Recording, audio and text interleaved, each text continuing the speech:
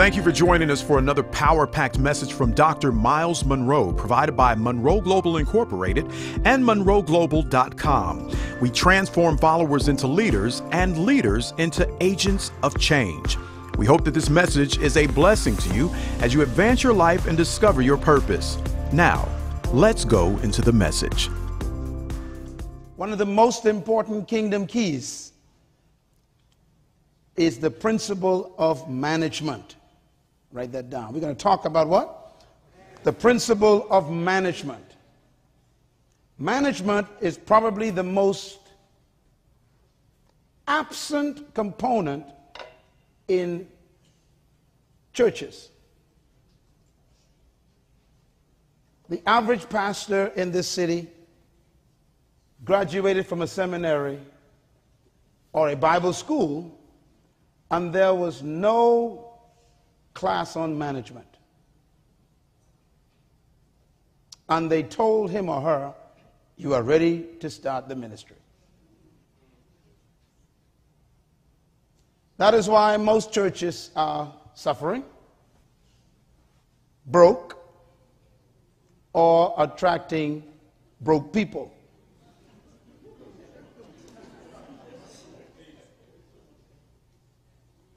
And that is why most of the people in the churches in the city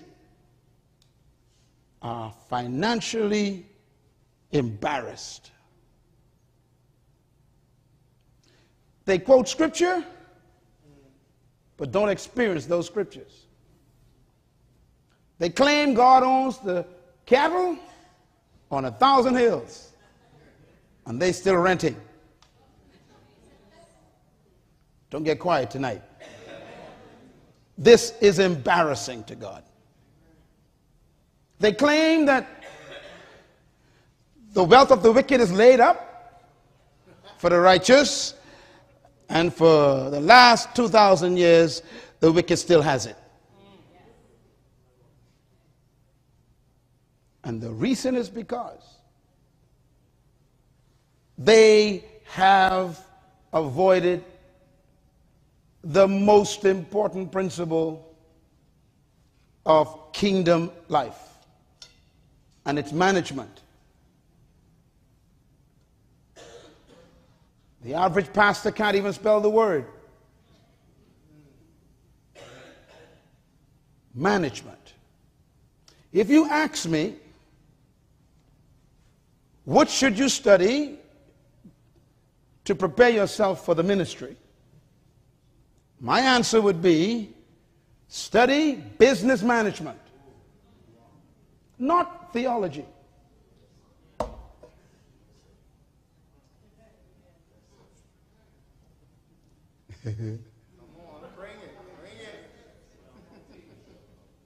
Because a kingdom is a government. And a kingdom is administration. And governments are in the business of management of resources.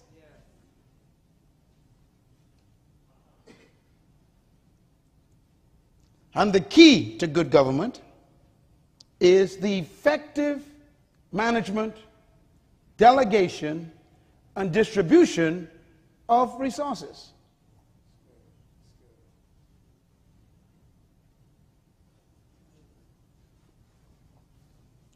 Religious people, you're sitting in front of one right now, don't look back, believe that God operates in emotions. So somehow they believe that if they can just get God to feel sorry for them, they can get anything they want. And that's why they're still broke.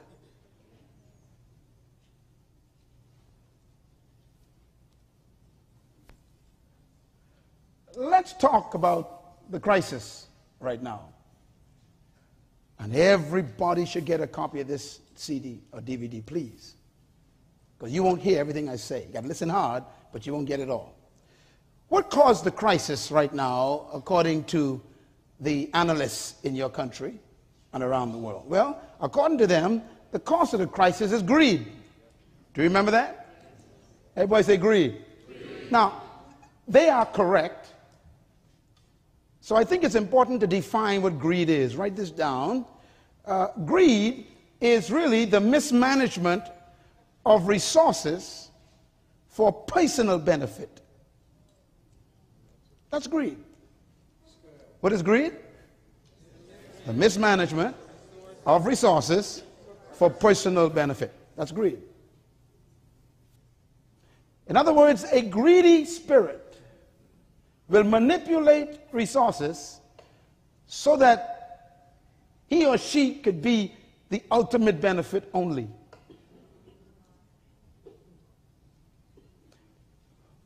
Jesus said something about greed. One of the kingdom killers. Mark chapter 7, verse 22. Jesus said, these are the things that destroy a man: greed, malice, deceit, lewdness, envy, slander, arrogance, and folly. Now, if you read those words carefully, they are all related. A greedy person is usually an arrogant person. And you arrogant and greedy, you got to be foolish. That's what folly means. You got to be foolish.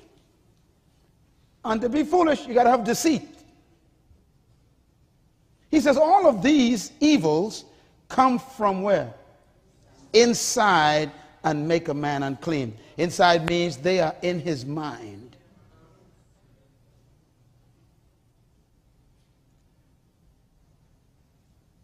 Luke chapter 12, Jesus repeats this sentiment concerning greed. He says, watch out, be on your guard against all kinds of greed.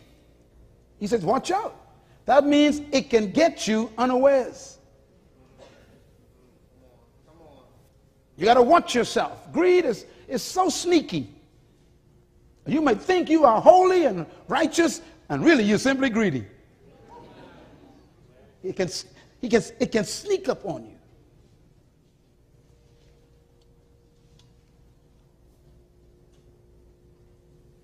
Watch out, he says, these are evils. A man's life does not consist in the abundance of his possessions, Jesus said. I think of Mr. Madoff tonight. Simply greed. He lost everything that he thought was his life. And now his life consists of 12 feet by 8 feet. Concrete. Is that where you headed? Trying to get money?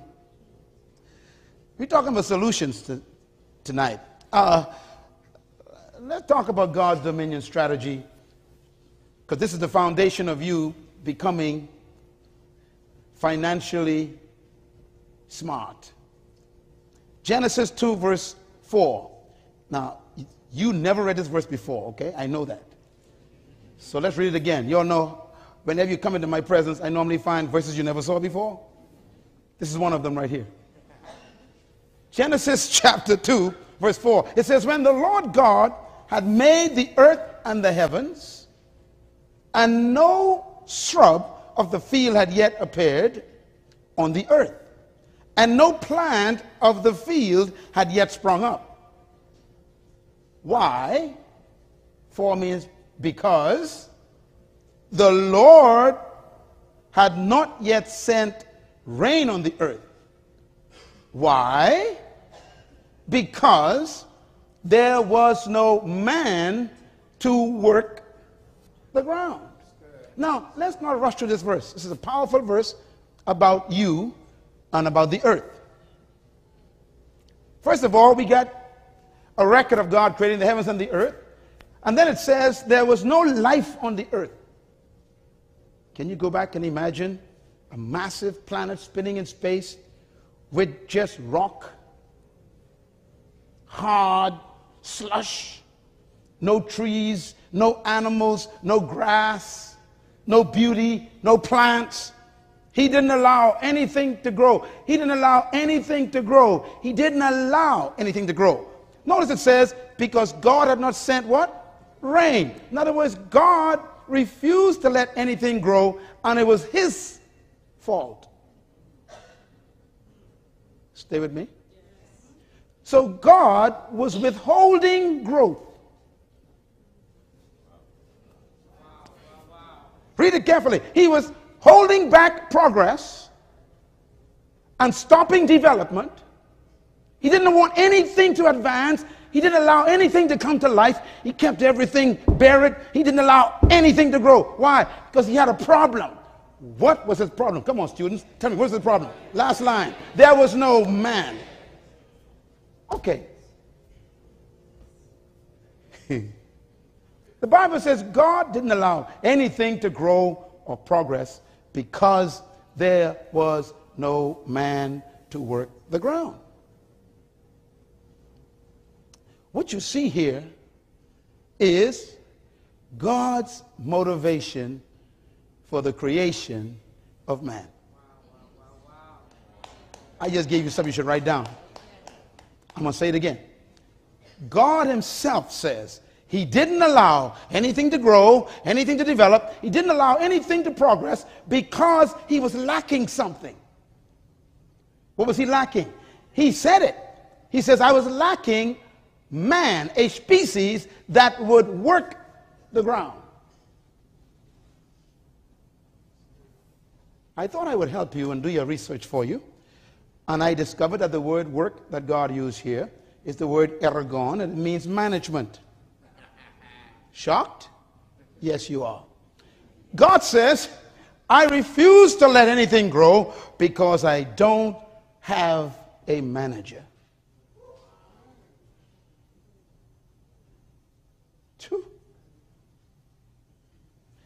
This verse changed my life.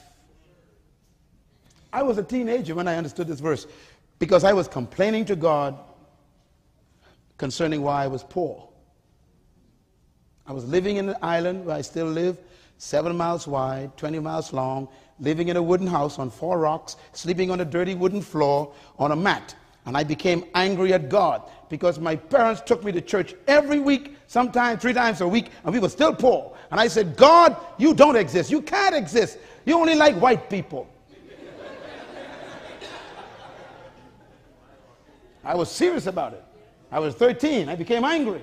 And I said, forget all this Sunday school stuff and all this Bible stuff because it ain't working. Teenager. God said something to me as a kid. I'll never forget. God says, I don't make rich people nor poor people. I only make people. Some become rich, some become poor, son, depending on how they manage. That changed my life. That's good. That's good. And then I found this verse. 16 years old, I was reading the Bible, and I read this verse. It says, God didn't allow anything to grow, anything to spring up, anything to progress, because he was lacking a manager to manage the earth.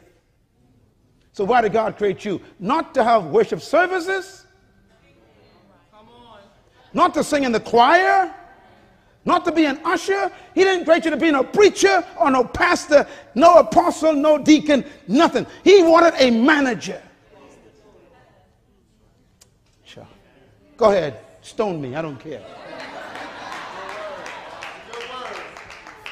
I'm giving you the most important message you ever heard in your life. That's why you're struggling from dollar to dollar. You are a bad manager.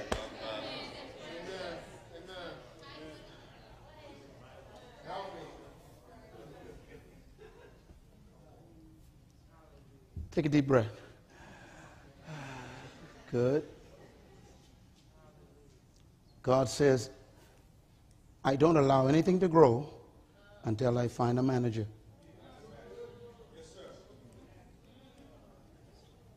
Whew. And God actually stops growth where there is no manager. He stops it. Let's take this a step further. Therefore, this verse in the first section of the Bible tells us God's primary assignment for man. It actually tells us that the principal motivation why God created you was because he wanted you to dominate the earth. Okay, we know that in chapter 1. But he says he wants it to happen through management of resources. God created you not because he needed a singer. He didn't need a preacher. You know, people ask me, how did you build an organization from 7 people in your apartment to a global organization affecting over 100 countries? I said, not because I studied theology, but because my master's degree is in business. I run a business. Why? I work for the government.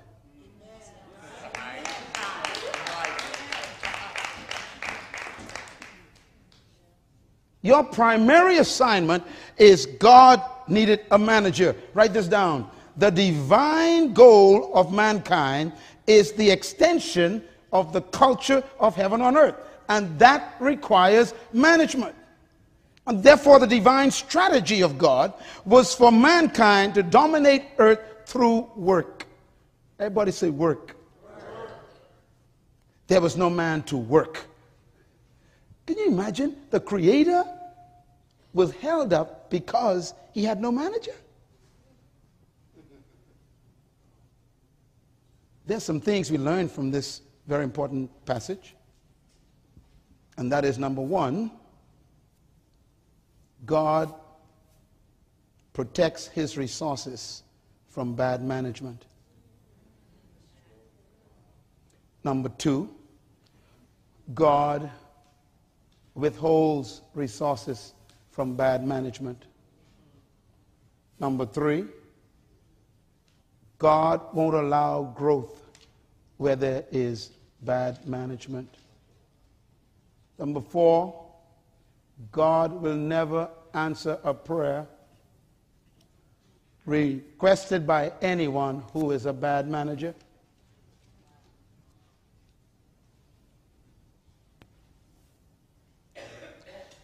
Can I put it another way? Please write this down. I've come to the conclusion that the principal key of kingdom on earth given to mankind by God is this: management. Say it. Management. Say it again. Management. Now, I know some of you are having problems with me right now because you are so religious you never heard this word in a church meeting. And that's why you lost your house. That's why you're working for someone else all the time. That's why you can't pay your bills, because you never heard this word in church, and it shows up in the Bible in the first chapter. That's good. That's good. That's good.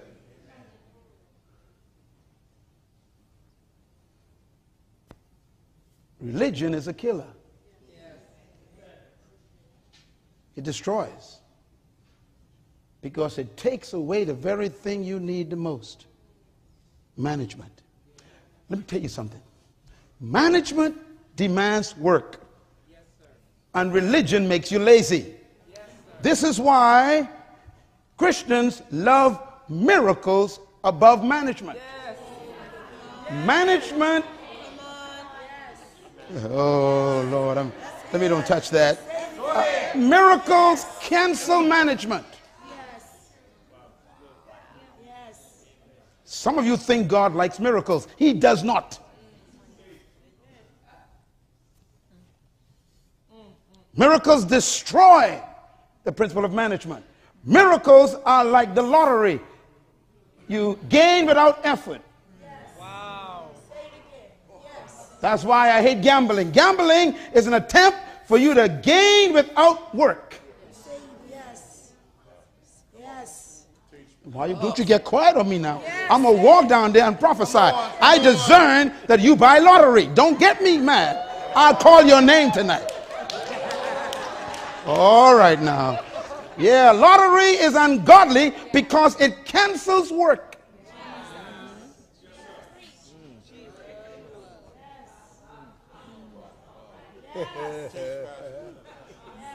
Take a deep breath.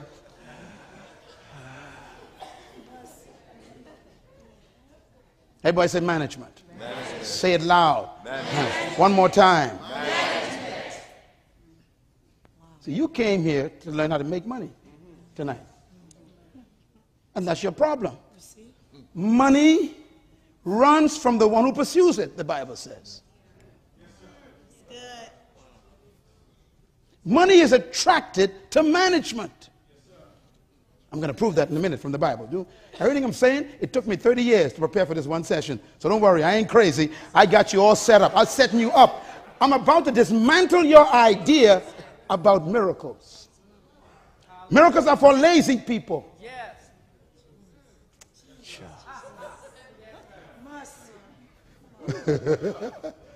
Do you remember in the Bible when the people came to Jesus and they said, show us a miracle, we want to see miracles? You got to read his answer. His answer was, only a wicked and an adulterous generation seek for miracles. Wow.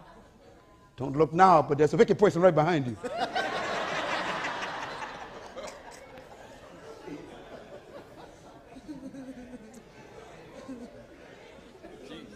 Yeah, and that's what's wrong with us. Yes. Oh, my Lord.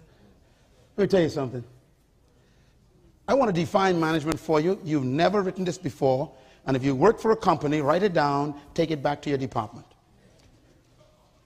Management is defined as, write it down, management is the effective, efficient, correct, and timely use of another person's property and resources for the purpose for which they were delegated, with a view to producing the expected added value back to the person.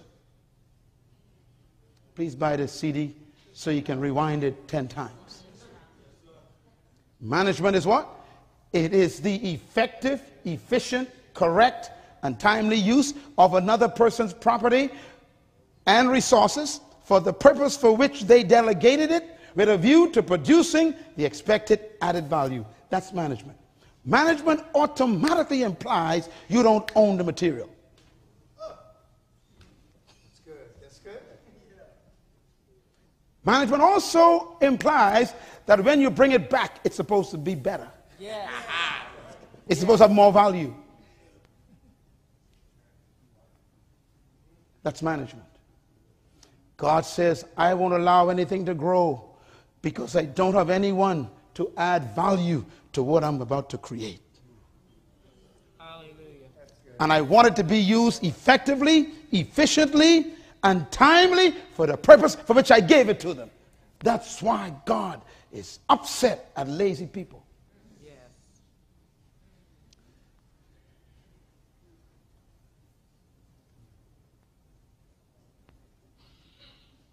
You know, I tell you what, you're all taking too long to write. So let me just take this. I got so much to give you tonight. I want you to get it right now. Okay, everybody say management and prayer. Take a deep breath. Tell your neighbor something's coming. So sit up straight. All right, watch this. This principle, therefore, teaches some important things. Number one, God will never give you what you pray for.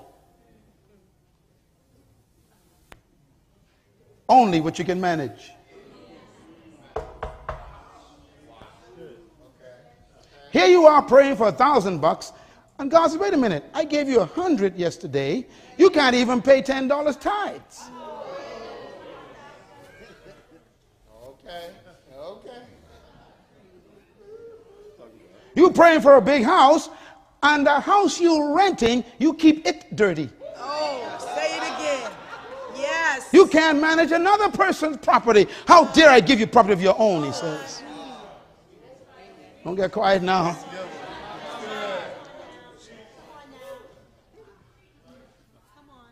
You pray for a bigger church, and God says, you know something? You can't manage the church you're renting. You pray for souls. Oh, God, give me souls. And the people you got now, you can't manage. So God protects them from you.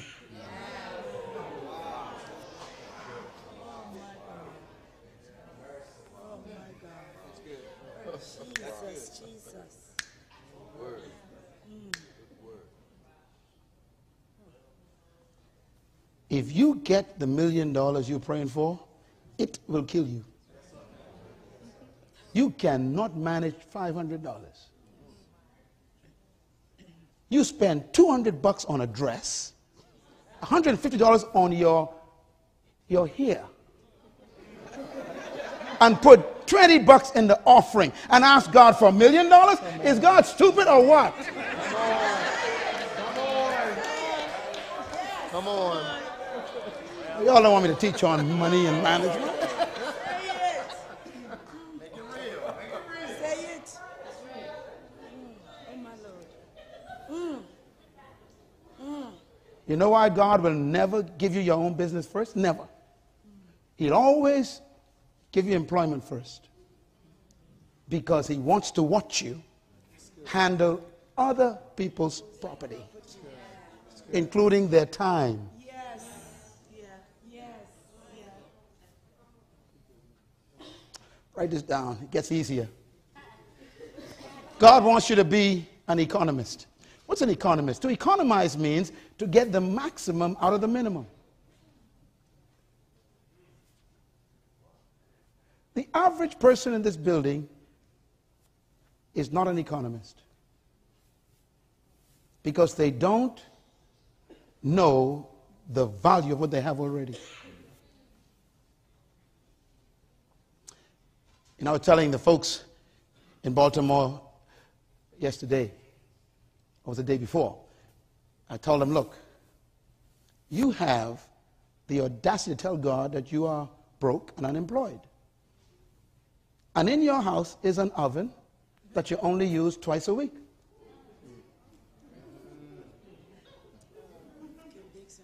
That's abuse. That's bad management. You got an oven sitting there idle for 6 days of the week. You only use it on Sunday. You could at least get some flour and water with some raisins, bake some cookies every day, put them in a plastic bag, and make yourself a factory out of your own kitchen. That's management. No, you lazy thing. You're looking for a job. That's your problem. Uh-oh. Take a deep breath, please. It's bad management. Write this down. To economize means to get the most out of the least. You got clothing in your closet you don't wear. And they've been there for 10 years, and you put on too much weight, they'll never fit you again. And you tell me you ain't got no money?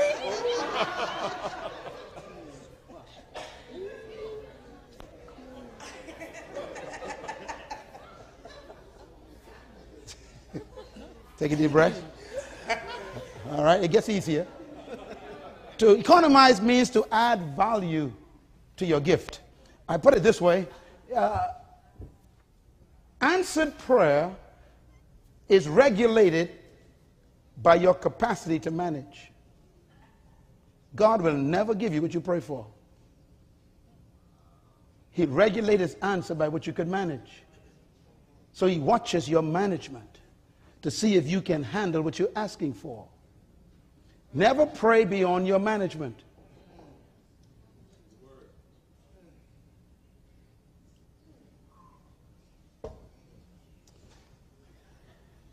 Money.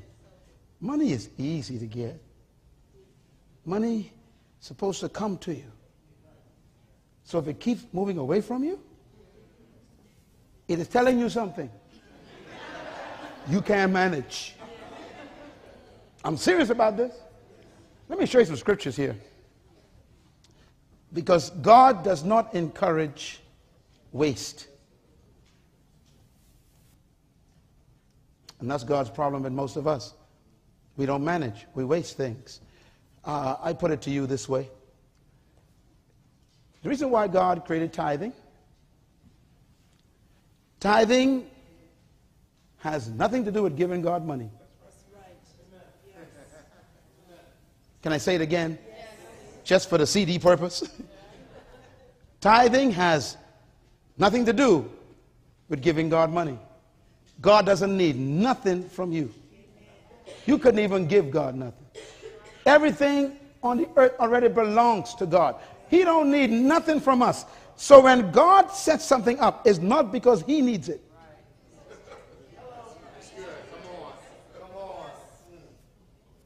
Tithing and offerings is God's management training program for mankind.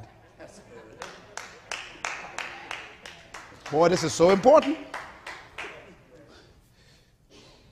God doesn't need a penny from us. And yet he tells us 10% of everything is mine. We only think of money. And that's our problem.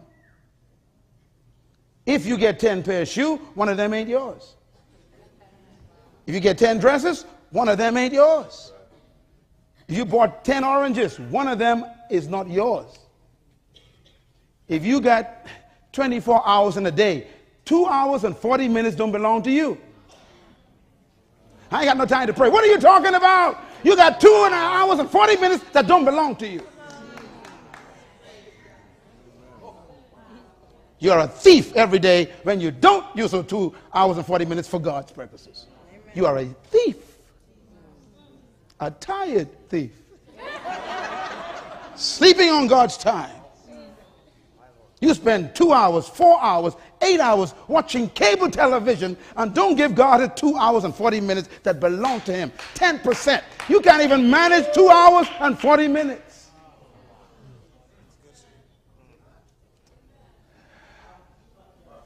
You're trying to get money. It ain't money ain't your problem. Management is your problem.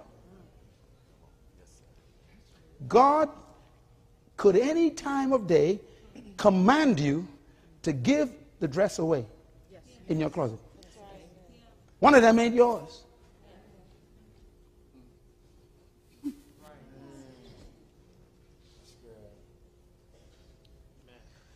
So tithing and offering is not about money. It's about management.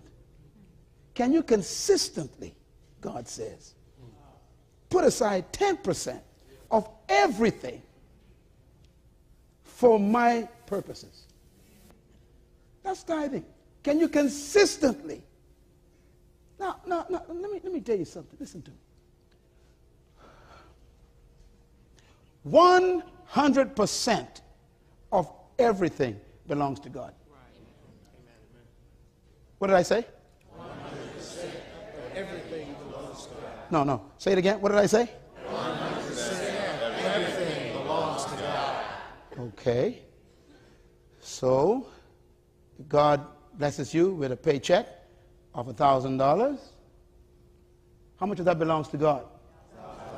Okay, you're doing good. You're the smart. Now, how much did God say to put aside for his work? 10%. How many is left? 90%. Which one of those belong to God? Ah, you're getting smart. Okay. All right. So then why would God, if he owns all 1,000, want you to put aside 10% if all but still belongs to him? Why? Because it's not about the money. It's about your ability to put it aside. Your will, your control, your discipline to put it aside. He's after your discipline. Wow. If you can manage the 10% properly, then he is happy to trust you with the 90% that's left. But because you've been unfaithful in the 10%, you keep losing the 90%, so you end up with no percent. That's why you're broke. And so you tell God, I can't pay tithes this week. Things tough. We're in a crisis right now, God. You got to figure this out. Things too rough. And God is saying, what are you talking about? Your salvation is in the tithe. Come on.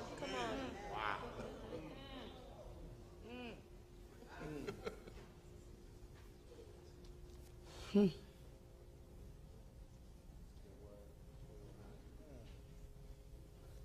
Let me take you one step further.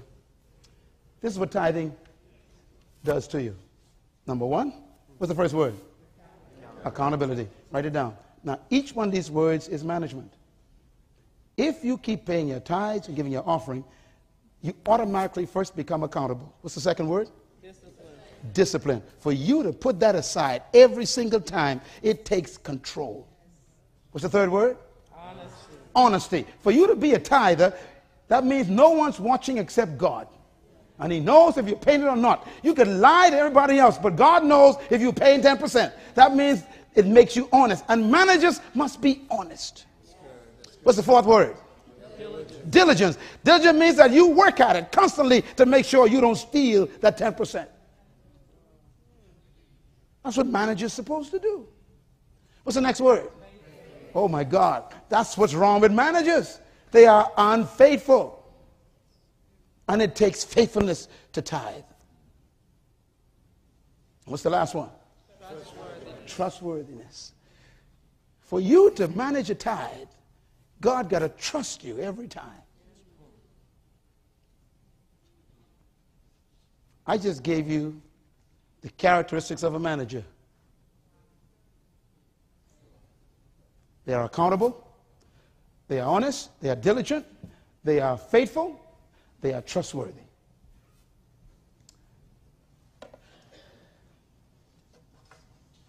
Jesus one day showed top-class management. One day he had 5,000 people in a field, and they were all hungry, and there was, they say, plus women and children, so they must have had about 12,000, and he is about to distribute some resources to them. I want you to watch him at work, okay? Matthew 6, verse 40. It says, so they sat down in groups of hundreds and fifties. That's administration, organization. Then he took the 5 loaves and the 2 fishes. That's the resources. Looking up to the one who owns them, he thanked them for letting him use them. That's appreciation. That means they don't belong to you. That's all right. Someone else's property. He broke it, then he gave them to his disciples, and they gave it to the people. Delegation. It's management. Delegation. Watch him. He also divided the 2 fish among them all, and they all ate and were satisfied. That's customer service. Give God a hand for good customer service. All were satisfied. Now watch his management kick in. It says, and the disciples, he told them to pick up every crumb.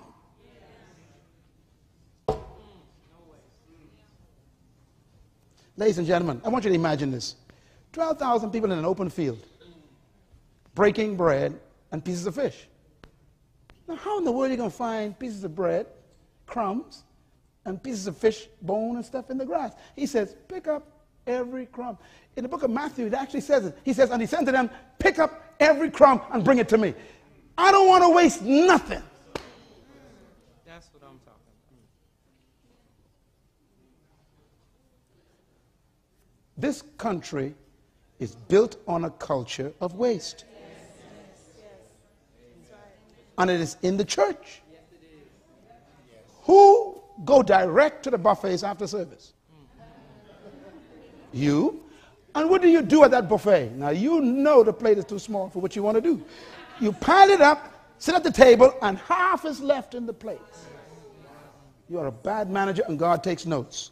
Cheryl, waste food.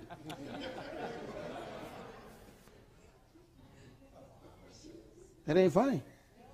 He made them pick up the crumbs. It was not the crumbs that were important. It was the lesson he was teaching. You don't waste the crumb. When we started our ministry, we had a building a little smaller than this. Man, I would teach as if I was teaching to 1 million people. We had our one camera set up in the center, and we would clean everything. We had our sets, speakers, everything. I tell them, this is God's property. No paper in the bathroom. I said, don't call no janitor for nothing. If you find it, fix it. Why? Because God's watching us. And if he can't manage this little building, that ain't ours, he'll never trust us with one of our own. And we began our national television show in that little building. We used to convert the stage into a set for TV. And we took our one camera and we'd move it and shoot it different ways so we can have different cutaways. And we'd work it every inch we used. And our program became the #1 program in the country for 10 years. And when folks came to see where we shot it, they went into shock. Did you shoot it here? Yes, sir. We thought you had a big studio. No, we don't. We got a big mind. Give God a hand for management. I remember when our prime minister came to be a guest on our show. He had to come to a little shopping center, all the police and all the guards, and he came walking. He says, Brother Myles, is this where you... I said, yes, sir, this is it. This is the studio. He said, I thought you had a big place. I said, I got a big mind. He said, you manage this well. And there was the head of my country sitting in that little building on a stage for 1 hour, interviewed by me. And that show became the highest viewing show in the country's history. From a little place that we managed. Today, we built the largest meeting place in the country. We own it. We have block-to-block property. The whole block is ours. We own 57 acres on the beach. When you are faithful over another man's property, God will give you property of your own. I want to say to Grace Church, make this as if it's yours. God's watching you. He's watching how you park your cars in the people's parking spaces. He's watching how you handle the bathroom and the tissue on the floor. He's watching how the kids write and mark. So he's watching everything. Can they handle the big times God is watching for? Can they handle the big times? It's management. He made them pick up every crumb. Here's something to remember about management. Everyone write these down, please. Management is simply diligence with resources. You put it another way, Proverbs 13:22 says these words. A good man leaves an inheritance for his children's children. Okay. But the next statement is the only one you quote. You don't quote the first part. A good man leaves an inheritance to who? His children's children, and the wealth of the... Now this is the part we don't like, see? It says, but a sinner's wealth is stored up for the righteous. Notice they're tied together. A good man, everybody say good man. Good man. If you're a good man, certain things show up in your life. Oh, I feel like staying here for 2 more days because we got to talk about this man. This is going to save you in the crisis. Ain't no crisis in a good man's life. A good man has so much that he has enough to give to his children's children now. Let me say it slow. Wow, come on, come on. A good man has so much now that he has enough for his unborn grandchildren already. Yes. And he said, that man is the man who will get what's stored up by the sinners. That's good. That's good. Can we stay here for a couple of minutes? Let's just stay here for a couple of minutes. He says a good man leaves an inheritance to his children's children. A car is not an inheritance because it can't last until the children's children are alive. So don't tell me you got a car for your grandchild. Clothing is wearing out every day. It can't be clothing.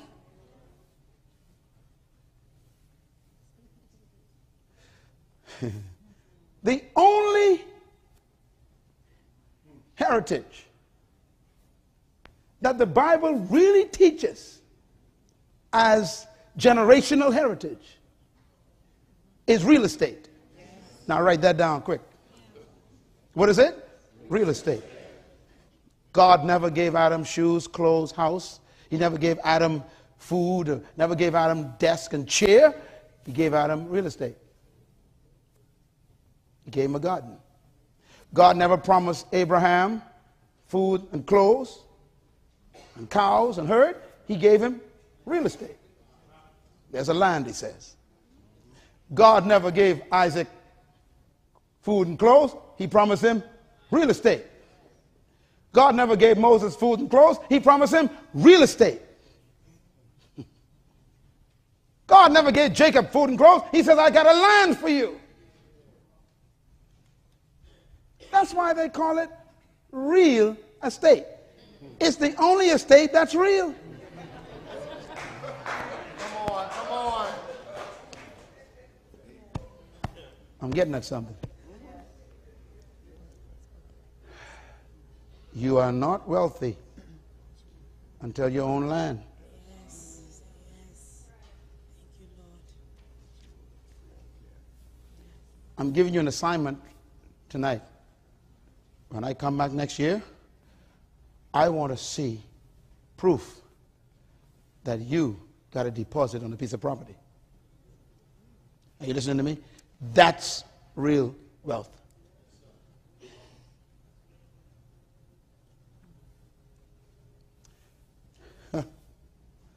Let me quote what Jesus said, because some of y'all are so spiritual, you're completely useless. Yeah. Not you, the one sitting behind you. I'm not talking to you now, okay? Not you. I'm not talking to you.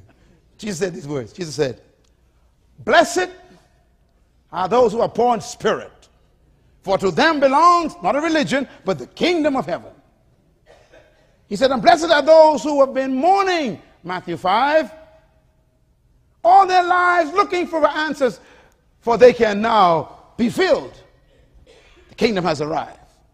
And then he kicked in. Blessed are those who are meek, for they shall inherit heaven.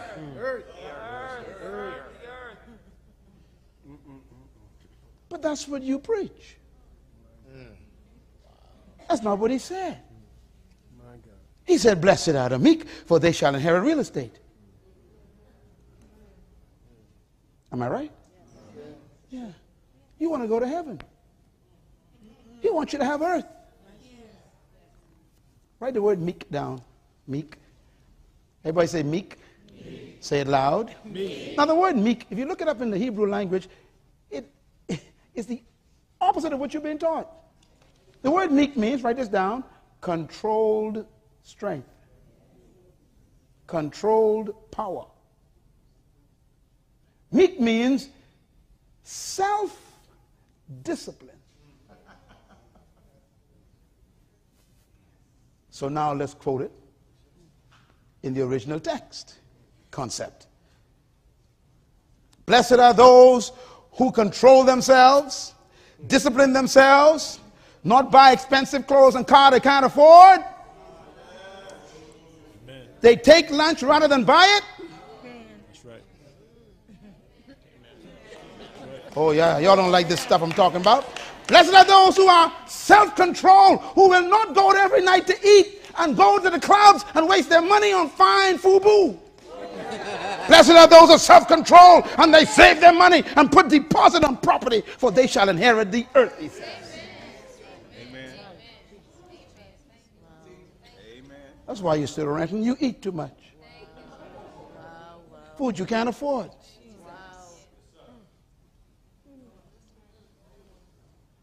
There's a book I want to recommend. It's called The Automatic Millionaire.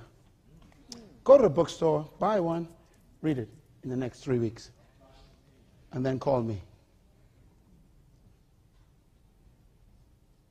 The Automatic Millionaire. I made my son and daughter read it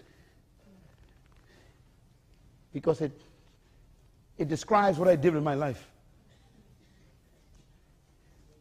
My wife and I tell you, when we got married, you know what we did? We got married, had no money. And we came out of college, broke. And I said, I'm going to be just like God said. I'm going to be a good man. So my wife's mother and father said, you could stay with us. As long as you need. I said, thank you.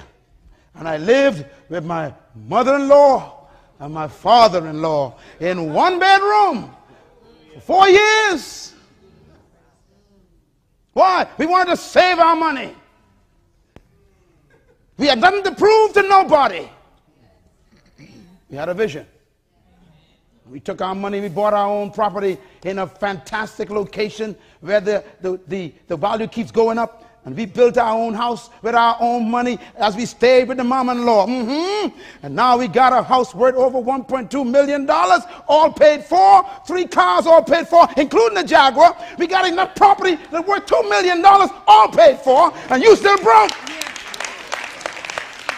Why? I'm too proud to be my mother-in-law. No, it's called discipline.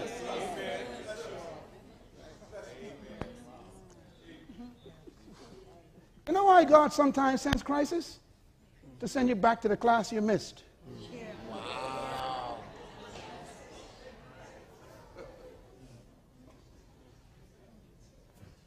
I got to go back and live with my mama. God said, yep, you missed that class. Go back. I want to show you how to save some money. Stop competing with people who ain't worth competing with.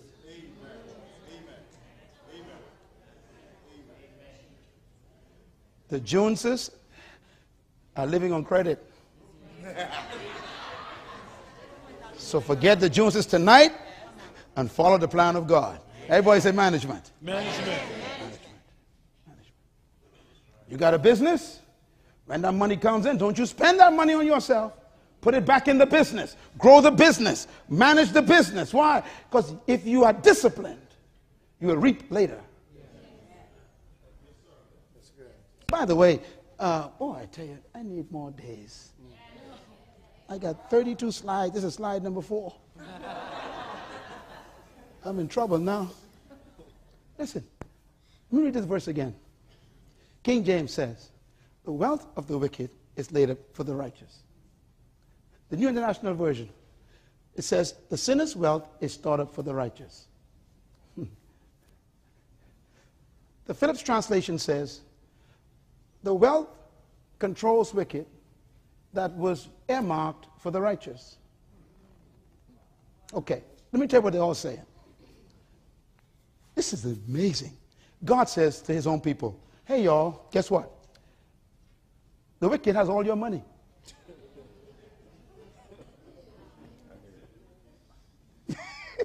Now, let me tell you, this ain't funny. You shouldn't quote this verse as some claim to fame.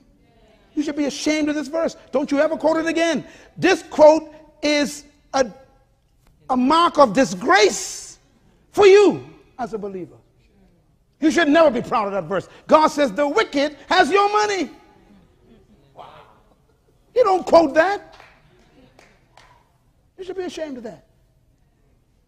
Let me put it another way. God knows who has your money. The wicked. You never ask God a question about it. Here's a question I asked God years ago. How did they get it? If it's mine, how did they get it? God says, I gave it to them. That's how I know who has it.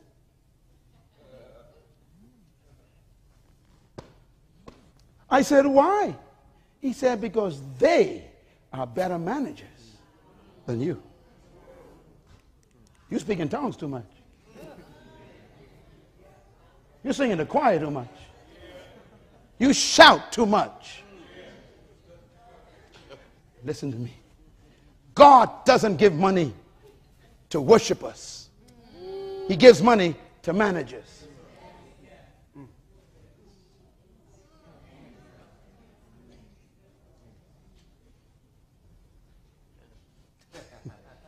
That's why you are employed by ungodly people. Now, this doesn't make sense. You are God's son, God's daughter, and you work for a sinner. Something's wrong with that. That picture, something wrong with that, baby. Well, that means you got to study what's going on here. If you God's people who love God and you have to get paid by a sinner, Something's wrong with that. How come you don't own the company? And they work for you. Yes. Yes. Wow. Take a deep breath. Yeah. So you want money, huh? Money's easy.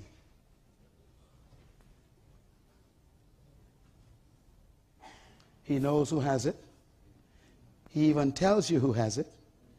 And he tells you whose stuff they have. I believe the worst thing that ever entered the body of Christ is this strange philosophy and doctrine of money cometh. Let me tell you something.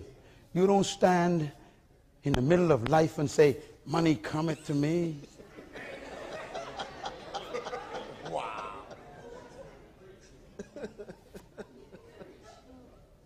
I'm not attacking anybody. But you got to watch these doctrines. Yes. These stuff, but I claim it. You better be. That's why you're still broke. You've been claiming since 1982. You still ain't own no house. You ain't got no car. You catching the bus and you still claiming. How long gonna take you to figure it out?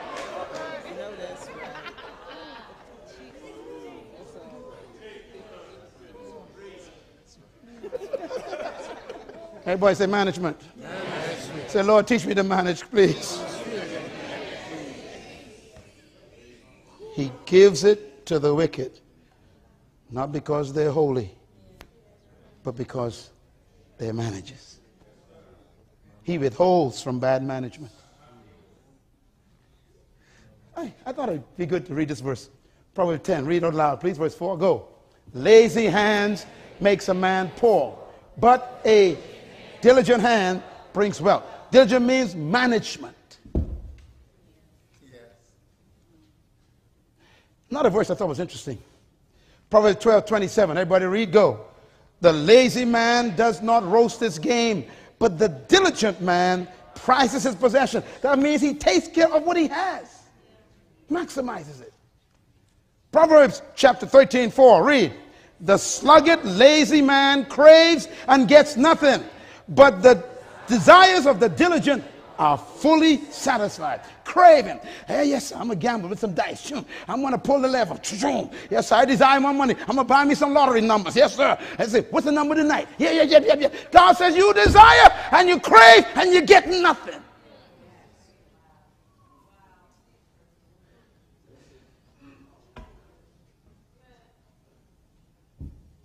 All the money on earth is still here. So when they tell you there's a credit crunch, don't believe them. Money just hiding. It went into hiding. Why? Because some guys on Wall Street mismanage. When you mismanage money, it runs away. Tell your neighbor, you broke. Tell him that's a sign. That's a sign. Proverbs 21 verse 5, read. The plans of the diligent lead to profit, as surely as haste leads to poverty. When you want quick money, it goes away. But if you're diligent, manage, it leads to what? Profit. That doesn't say P-R-O-P-H-E-T.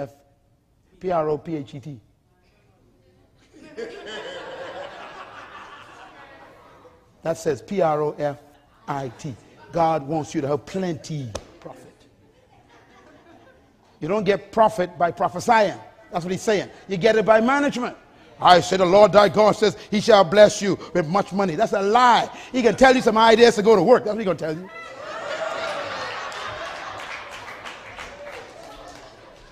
Oh man, I'm about to get myself in trouble. Every time you pray for money, God will give you an idea. Write it down. God don't give you money, he gives you ideas. And your problem is you're religious. You don't want ideas. You want cash. Yes, sir.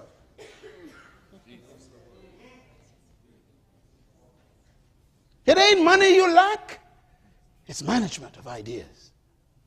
That's what you're lacking. I'm going to come back here and do a 3-day business management seminar for y'all. All right. And let me tell you now, you're going to pay to come in. I'm telling you right now. Because I don't give the stuff away free. You should never give anything away free because it loses value. That's it. Wow.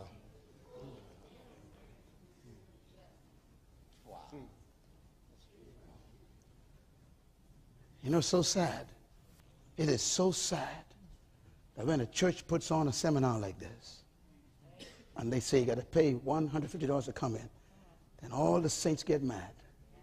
Hey, they selling the gospel.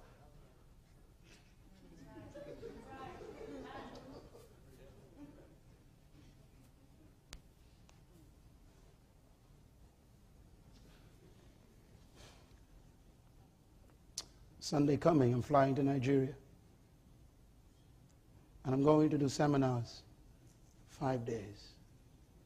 One of the companies I'm doing seminars for already paid 10% down, $50,000, before I even arrive. And the saints don't even want to give an offering. Don't look now, I ain't talking to you. It's the one behind you I'm talking to. See, you want everything free. You don't understand business management. If you don't put value on something, it's no value to you. That's why you charge. You charge to put value on it. Those books out there, listen, I could give them away free. I really could. I don't need no money from them. But if I give them away free, you won't read them.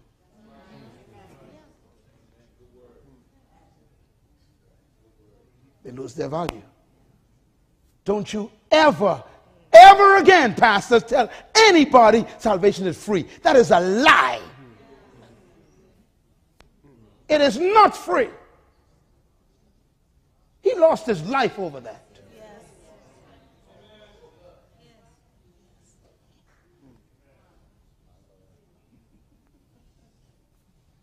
It cost them everything. That's why for you to buy it, it costs you everything. He takes your life. That ain't free. Let's talk about this one more time. Money. Everybody say money. Have you noticed every time you say money, you got a smile at the end? Say it again. Money. Money. Let's read something about money. Proverbs 13:11. Read. Dishonest money. Come on, read it. Dishonest money dwindles away, but gather money little by little makes it grow. Let's read it again. Dishonest money dwindles away. That's lottery. But he who gathers money little by little makes it grow. That's in your Bible. Saving just a little bit. You know, I can't go for lunch this year because I got to take lunch from home. I got to save that $5 a week. You know, $5 a day. That's $60 a week, man. Can't do that. That's over $1,000 a year. Over 10 years, that's $10,000 down payment on the property, man. Just from lunch. Little by little. Do you know that everybody in this room was a millionaire already? Let me repeat it again.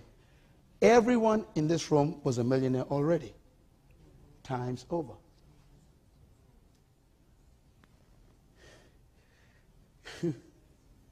The money that went through your hands already. If you calculated the number of monies that went through your hand, you were a millionaire many times over. And you can't tell today where that went. Here's what I want you to do. Okay, I want you to try to go home. I want you to calculate how old you are by days. And then multiply it by $5. Just your age, $5 a day for your age. You're a millionaire. If you had saved $5 a day when you were born, you'd be a multi-millionaire right now at age 40. Just $5. It's the price of a coffee. You were drinking your wealth every day in a cup. because you won't save it little by little. Look at this verse, Proverbs 17:16. Read. Of what use, come on, read it together. Of what use is money in the hands of a fool? But since he has no desire to get wisdom. What use is it?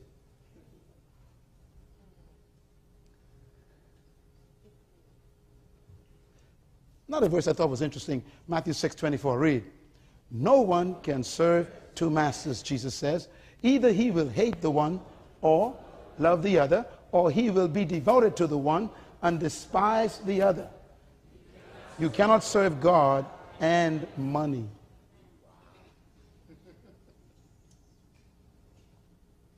Financial solutions.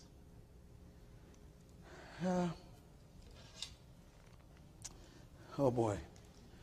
Ecclesiastes chapter 5. This is a good one. Verse 10, read.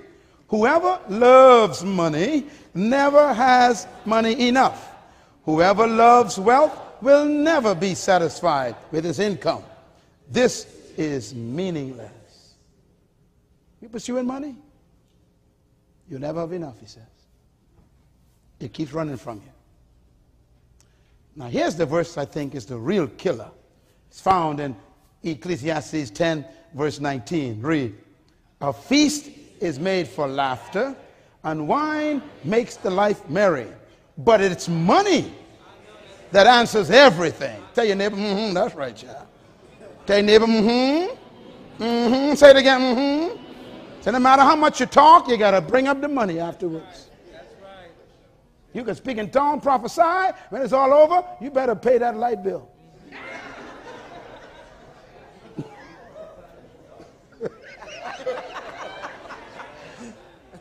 I like that. Or you'll be prophesying in the dark, she says. Money answer it what? All things. This is a very difficult verse to translate. The word answer it actually can have two meanings. One of them is explain. Money explains everything. You know, it's amazing. For example, if you see somebody having problems in any part of their life, according to the Bible, is traced back to their capacity to have money.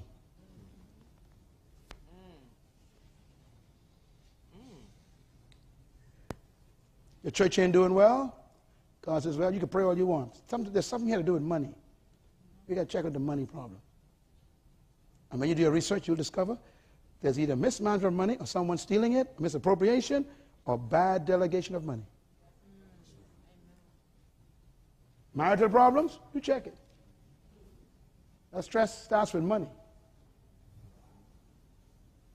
It explains everything. You got a good idea, but you still broke? What's the problem? Money. Ideas don't make you rich. You need money to make the ideas make riches. Explains everything. So the key is, how do you get money? Well, Luke 16. I'm not finished, but I'm going to close on this because some of y'all can't take no more. Luke chapter 16. Jesus had a management seminar in Luke chapter 16. It's a management seminar. Here's what he taught. Jesus told his disciples in the seminar these words. Jesus said to them, there was a rich man whose manager was accused of what? Wasting his possessions. So he called in the manager in the office and asked him, what is this I hear about you? Give an account of your management. I'm reading the Bible now. Because you cannot manage any longer. Pause for a minute. Jesus says God fires people. Let me go over here. They didn't believe me. Maybe you'll believe me. Read it again.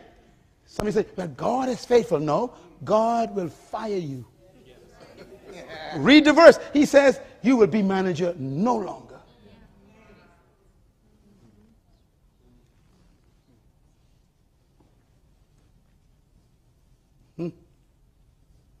Give an account, he says. Show me what you did with what I give you.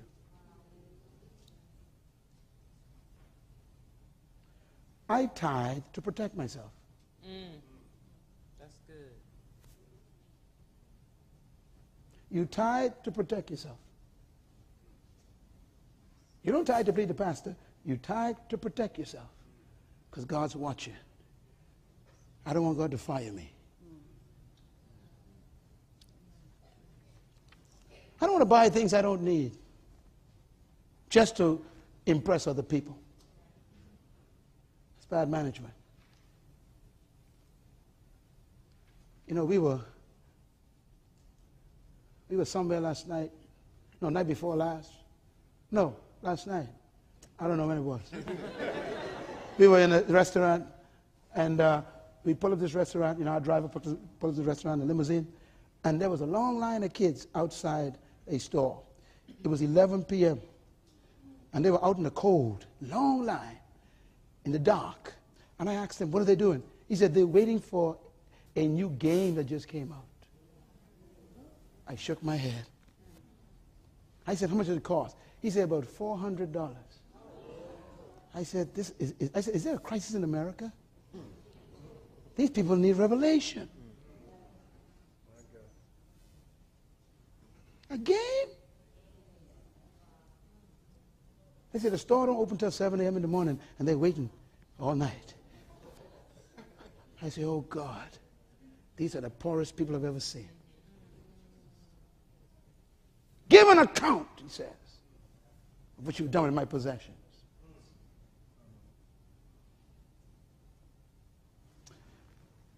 And then he gets a little bit excited. I got excited too because I don't know what's going on. Oh, my professional technician didn't put the plug in. That's bad management. Give him a hand for poor management. Now God took away my whole series. Quick move. Don't you moving too slow now. Hey, give an account of your management. Give him a hand for his faithfulness one more time. I got to go anyhow. Praise God. Oh, man. Anyhow, let's read it from the Bible. Since, you know, turn to Luke 16. I got to close on this. This is too good stuff. Tell your neighbor, I'm glad I came tonight. I repent. I'm going home to clean my room.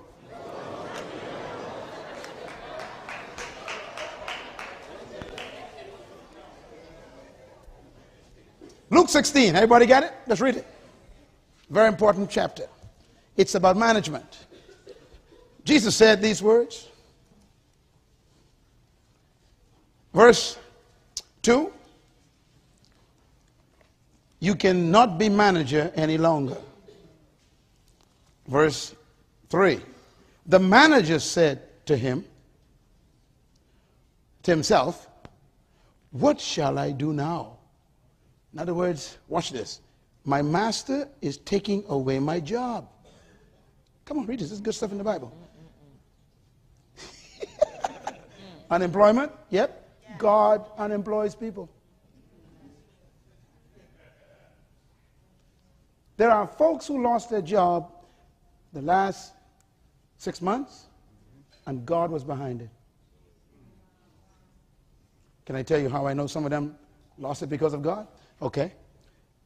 When a company needs to let people go, they normally look for the ones who are the most negligent, tardy, lazy, always coming late, 2-hour lunch times, go home before time is off, and then drinking coffee while they should be working, reading newspaper while they should be working. They're the ones that let go first. That's called mismanagement.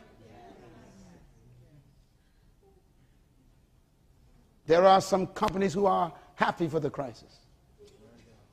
They finally got justification to get rid of you because they would want to do it a long time ago and couldn't find a reason. Now they give God thanks for the crisis. Hallelujah. I take the dead weight off. I'm telling you. Listen to what he says. He says, my master is taking away my job. Now watch this. He says, I am not strong enough to dig. In other words, I used to work in the office. Now I got to go work in another company, and my fingers ain't built for that.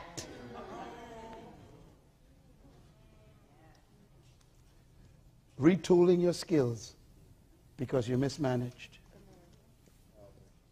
You got to get a job you didn't even want because you mismanaged the one you had. It's in the Bible.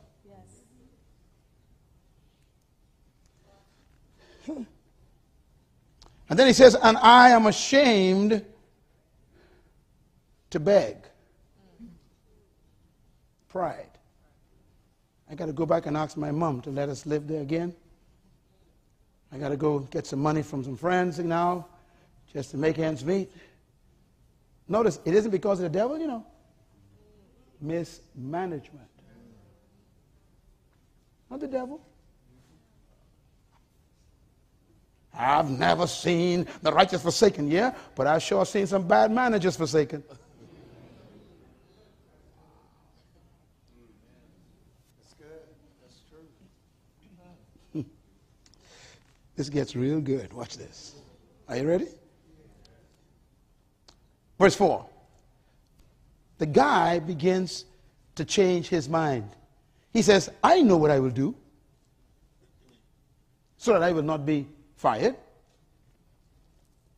When I lose my job, people will welcome me into their houses. He says, I'm going to call each one of those who owe my boss money, and I'm going to collect the money for him, and take it to him. I'm going to do what I was supposed to be doing from the beginning. Let me go back and start organizing my life, restructuring my life. Let me go and do what I'm supposed to be doing. I was delegated to invest and collect, and I've been neglecting it. Let me go back. In other words, God said, go home and clean your room. Go home and stop wasting money and take lunch in a bag. Go home and tell God you're going to pay your tithes from now on every single Sunday. No matter what, I'm going to pay my tithes, Lord. I'm going home and fixing it. He went and fixed it. And that's why God sent me here. You know, it's amazing. People come and say, well, we go into a money seminar. No. You need a management seminar. Money is attracted to management. You don't pursue money. It comes after management. This guy was about to lose all of his money because he mismanaged. Now watch him. The Bible says he asked the first one how much he owed the master, and then he collected it, 800 gallons of olive oil. The manager told him, okay, take the bill, sit down quickly, make it 400. So he asked, in other words, he's negotiating now to get the man's money. This is good management. This is Jesus telling the story here. I'm talking about Jesus Christ. He's telling a story. It's a seminar on management, not speaking in tongues and falling out the Holy Ghost. It's management, a whole chapter. He says, manage. I love it. It says, then he asked the second one, how much do you owe the master? He says, 1,000 bushels of wheat. He said, okay, take your bill and let's make it 8 bushels. Just give me the money, man. And the master commended the dishonest manager. Why? He corrected himself because he had acted what? Shrewdly. The word shrewd is not an evil word here. It means wisely. Wise, oh, I'm about to shout out by myself now. Write the word wisdom down.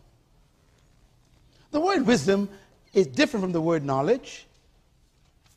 And there are 3 words that should make your life work. 3 words. 1, wisdom, knowledge, and understanding. Write them down. Knowledge is information. Write that down. Understanding is comprehension. Write that down. But wisdom is application. Write that down. You can have knowledge and understanding without wisdom. And only wisdom works.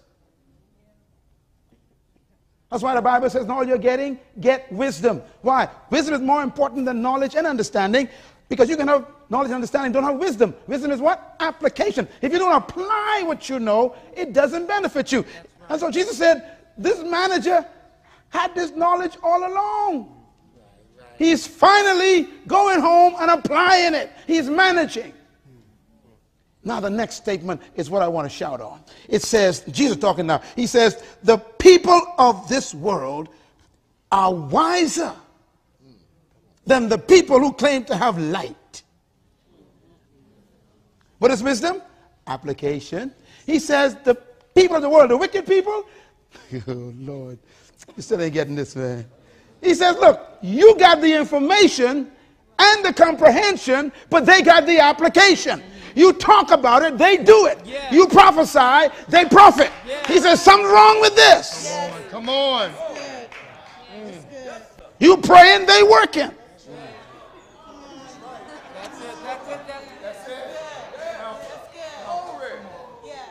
The world is wiser than my own people, he says.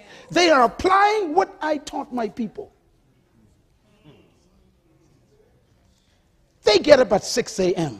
You get up at 8:45, rushing to work. They leave office at 11 p.m. You want to go home to watch the movies.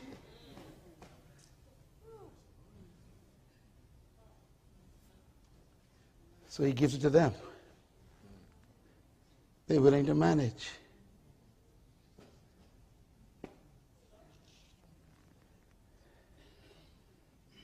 I have no working hours. That's why I'm debt free. I gain wealth while you're sleeping. Because you may be a little bit lazy. The Bible says a little slumber and a little sleep, and poverty will take you like a bandit. Listen to me, son.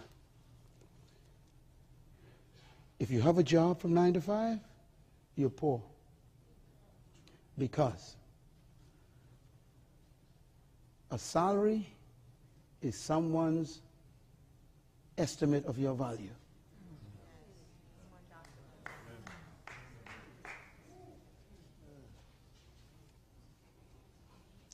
Listen to me. Jobs are good. I had many of them. But your job is not your work.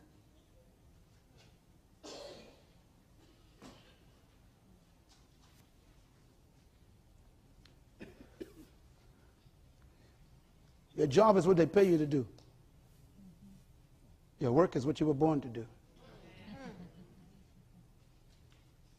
And you will never prosper from your job because someone else controls your value. And that means, listen to me carefully, you will never grow from 9 to 5 because they control what you do.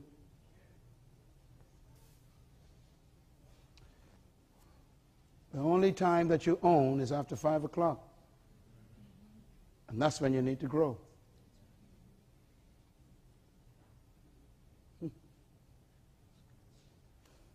So you become wealthy in your downtime.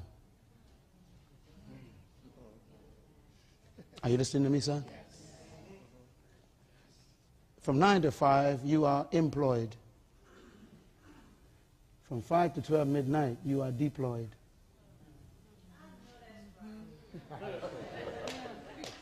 And if you ever become deployed, you'll never be unemployed.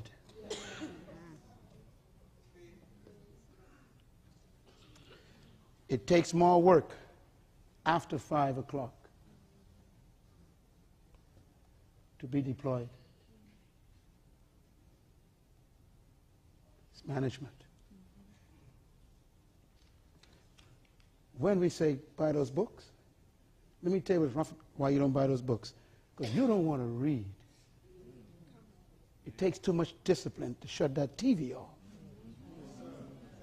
And that TV is your poverty. Why don't you turn 2009? You got 9 more months left. Why don't you make a change tonight and say, this is the year that I turn my home into a university?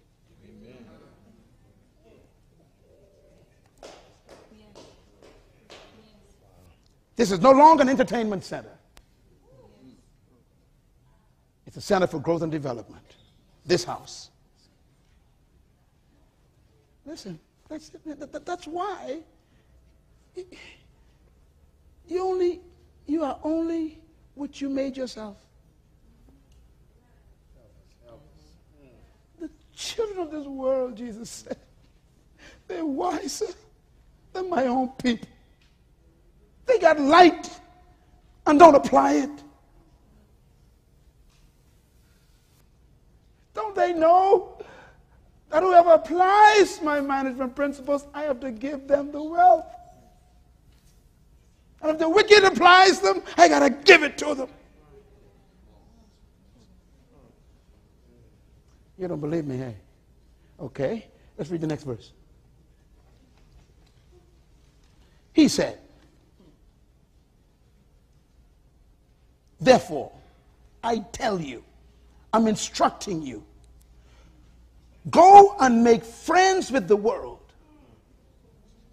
Now, wait a minute. Now, wait a minute.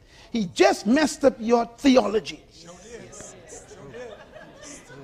Stay away from them. Don't mix with them. Now, touch not. God says, go make friends with them. I don't want to mix it. I don't want to be with it. He says, look, make them your friends. Why? They got your money. Find out what they're doing to get it.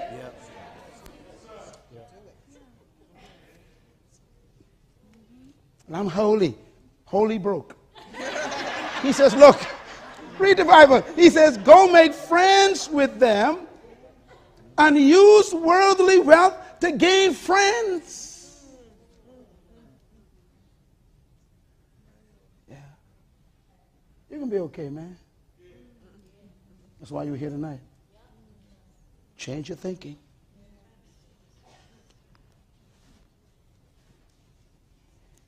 So if somebody in your city is doing well, don't become jealous. Make an appointment. That's right.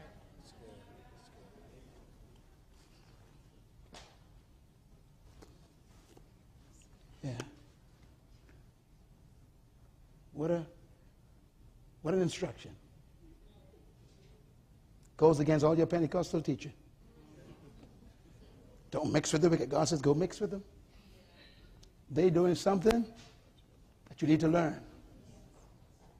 What are they doing? He tells us the next statement. He says, so that when it is gone, you will have welcome. You'll be welcome into eternal dwellings as well. He wants you to have wealth now and wealth later. Look at the next verse. He says, now here's what they know. Whoever can be trusted with little can also be trusted with what? Much.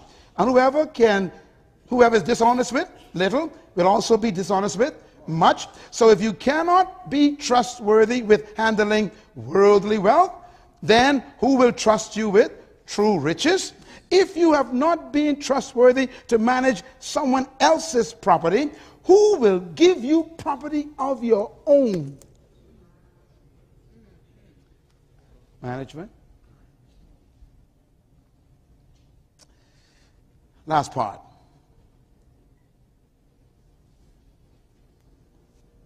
No servant can serve two masters.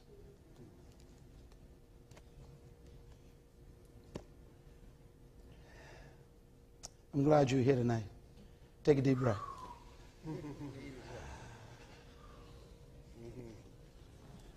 He says, look, if you cannot manage a little, you will do the same thing to much.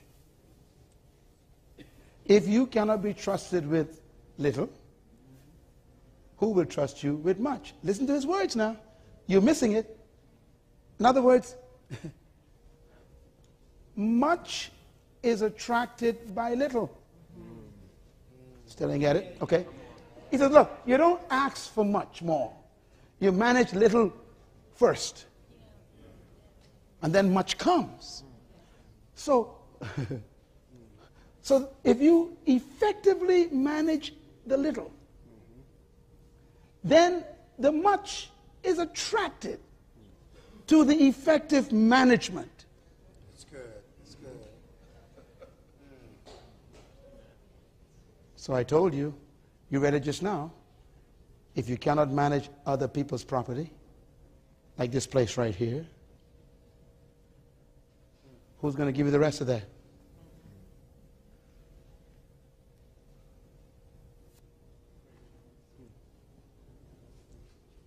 I've met people who've been asking God to give them a car, you know, praying for a car, and they ride a motorbike, and the motorbike is dirty. So God says, no car. You can't even keep a motorbike clean. See, you're asking for much and not managing the little. You in someone else's apartment, the light fixture broke, you know, the plug doesn't work, and you get mad, all cussing and everything. There's people, everything. God said, look, I'm watching how you fix it. Let me see you fix their plug. Treat it like it's your own.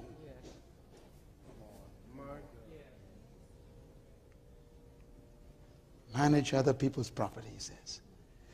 That's why God gives you a job first. Can you come on time to someone else's job?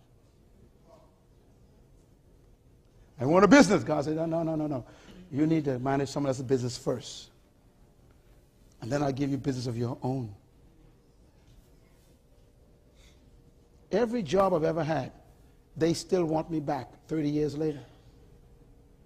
They see me, they say, whenever you want to come back, your position is there. Why? You were still our best worker in 1975. We still remember you.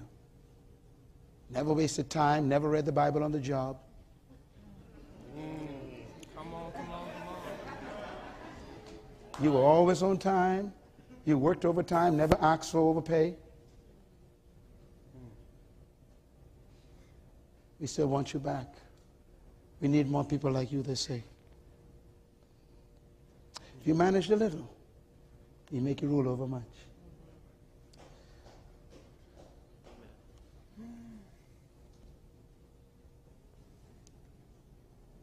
I think I want to show you one more thing, if you'll allow me. But I don't think you can handle this, though. Let me see. Yeah. Just want to show you this here from the Bible.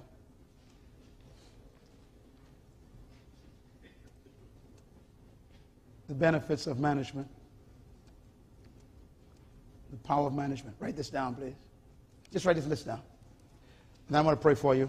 And then I'll come back soon. And I'm going to call a leadership management meeting. I want everybody to come. And bring all your children.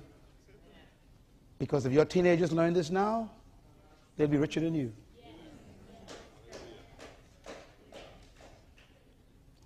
Write this down. Number one, management is the primary goal of mankind. Number two, whatever you fail to manage, you will lose. Number three, God's primary measure of trust is management.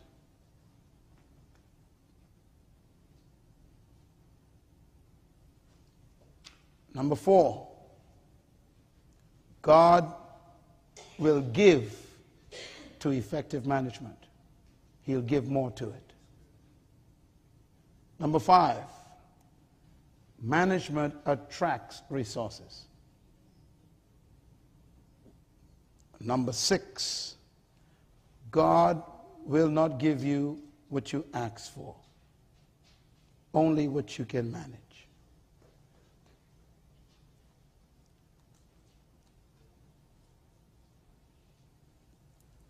Money, resources, people, products, facilities, equipment, easy.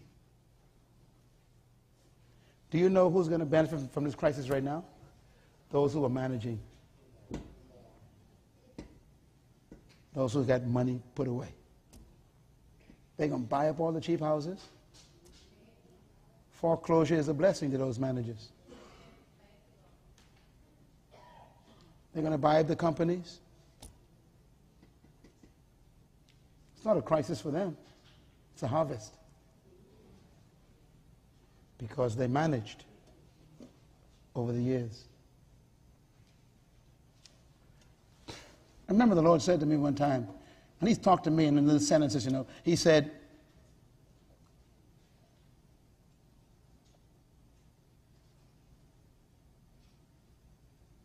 what happens to you will expose whether you were a manager or a mismanager. Whatever happens to you will expose whether you were a manager or a mismanager. Hard times will always reveal to us whether you were a good manager or a bad manager. Hard times will do that. You can fake it for a long time until hard times come. Then we get to see who was a bad manager, who was a good manager. Thank you once again for listening to this message, as we hope that it has been a blessing to you.